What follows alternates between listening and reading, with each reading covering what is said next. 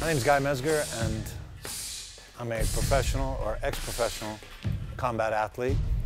I'm most known for winning the UFC championship and also the King of Pancrase, which are at the time, one of the two largest MMA organizations in the world.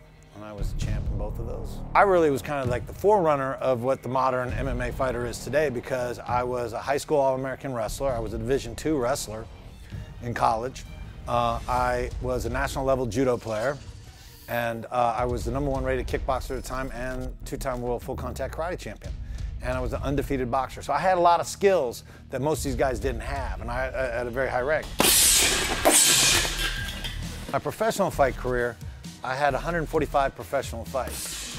And that's boxing, kickboxing, full contact karate, and mixed martial arts. I won the UFC championships in 1997, UFC 13. Near the end of my career, you know, I'm in my mid-30s, and I sustained a pretty significant neck injury. It got so bad that I ended up having to have my neck fused. But when you have your neck fused, the problem with that is that you start getting degenerative neck disc disease above and below where the fusion is. Well, the problem with training hard again was it exacerbated the problem with my neck. It sped up the disintegration. So in my frustration, I started doing some research, because that's what I actually am as a medical researcher. I reached out to Dr. Mova. He met with me, and he ended up treating me. He ended up doing injections in my neck. Within 3 weeks, I was training really hard again. Things that would normally have activated the numbness and activated the pain didn't. That actually, sleeping pain stopped within a week. 2 weeks, I was physically ready to go. 3 weeks, I was training hard. We had a bunch of guest black belts in from Brazil, jiu-jitsu black belts.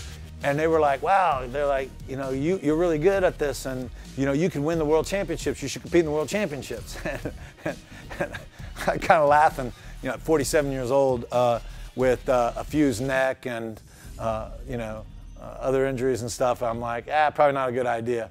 But my son was there watching, and I always talk to my son about taking on challenges, and he looks at me and he goes, Daddy, you're the one that told me that a man without challenges grows stale. I started laughing. I was like, all right, let's see how it goes. I had 6 weeks to get ready. And I trained super intense. You know, my neck held up the whole entire time. Did not have a single symptoms, no numbness, no real pains in it at all. And I ended up winning the world championships, you know. That was in 2014. And to this day, I haven't had any problems with my neck. I train hard almost every day. A man like me cannot sit still. The idea of me sitting on a couch or doing stuff, of not working out, of not doing stuff, not being active in things, not playing with my children, not being just physical, you know, I'd rather die, to be honest. I mean, because it would kill me slowly anyways. And Dr. Mova and the treatment they did, you know, gave me that part of my life back, and I'm very grateful for it.